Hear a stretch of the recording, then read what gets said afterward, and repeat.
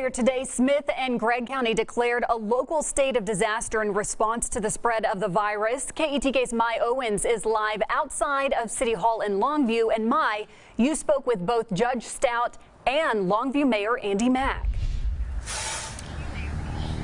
That's right, Casey. Both of them agreed because of how quickly the coronavirus is spreading and because there's still so much unknown about the actual virus, a plan needed to be in place. Now, this decision comes after 6 confirmed cases of COVID-19 have been found here in East Texas, 1 here in Gregg County, 4 testing positive in Smith County, and then 1 in Bowie County.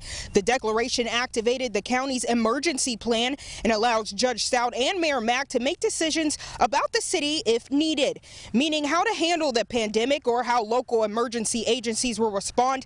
And it also opens the county up to get help from the federal government if necessary. Don't be nervous. We do this every time we have a hurricane or a tornado.